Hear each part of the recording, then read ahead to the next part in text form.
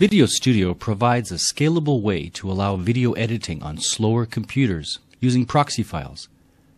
When Smart Proxy is enabled, it will generate smaller files in the background and allow you to have a very fluid and fast editing experience. When you go to output your project, Smart Proxy will use the original video files and conform to the output you select. To enable Smart Proxy, select the Settings button followed by the Smart Proxy Manager.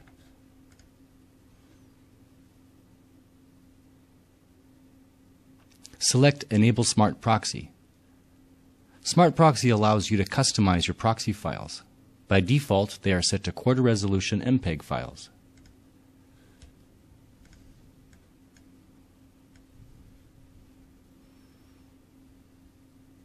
To change this setting, select the Smart Proxy Settings. Deselect the Auto Generate radio button, click the Template button, and select a different format. Once you have enabled Smart Proxy, your video files will be converted in the background. To force a file to become a Smart Proxy sooner, right-click on the clip and select Create Smart Proxy File. To confirm you have a Smart Proxy file, check to see if the Smart Proxy icon shows on your clip.